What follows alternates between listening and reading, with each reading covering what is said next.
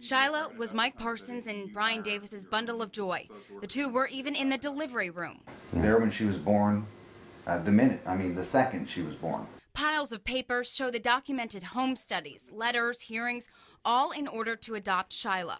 At a custody hearing last year, Shyla's biological mom fought to give the two custody. It means the world to me. I just want her happy, and I want her safe, and I want her in a place where she's loved and cherished, and Mike and Brian give that to her. But when the couple moved across the state line from Missouri to Kansas, plans turned south. I do feel like we were treated differently.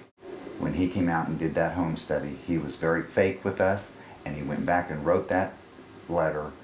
And then lied to us that he didn't. And lied to us that he didn't. In part because of that home visit, nearly a year later, a judge denied granting the couple custody of Shyla.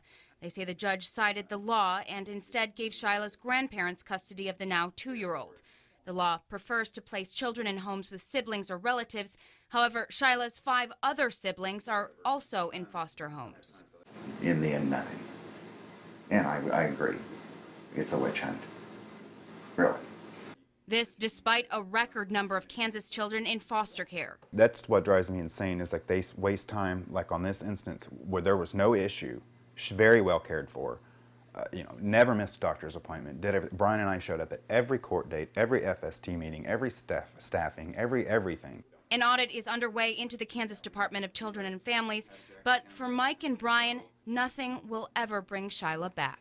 It is really too big of a monster to take on. And we can, you could spend your whole life trying to get something done. I hope that something's done, but I don't expect it.